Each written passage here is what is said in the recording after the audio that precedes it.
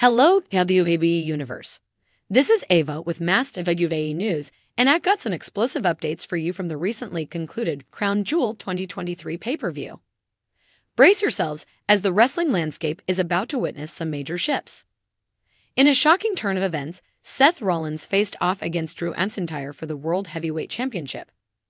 The big question on everyone's mind was, will Seth Rollins continue his impressive title reign, or will Drew McIntyre emerge victorious and change the course of Monday Night Raw?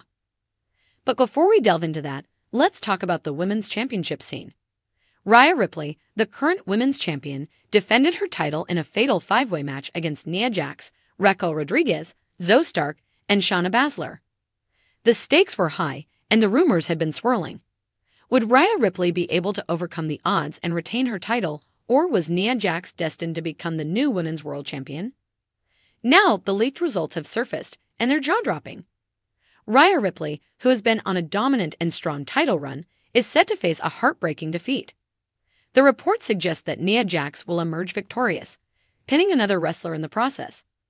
This outcome paves the way for a riveting rematch, ensuring that Rhea Ripley's fierce feud with Nia Jax is far from over.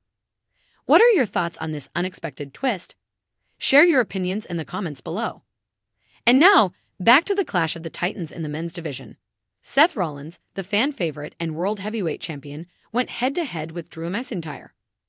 The match not only had implications for the title, but also raised questions about Drew McIntyre's future with WWE. Would this match be a deciding factor in whether Drew McIntyre chooses to stay or leave the company?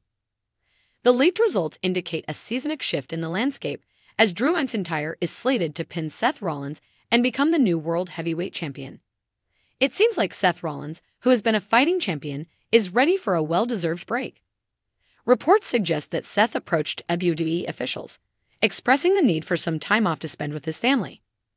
This turn of events aligns with WWE's plans to keep Drew McIntyre happy and potentially secure his re-signing in 2024.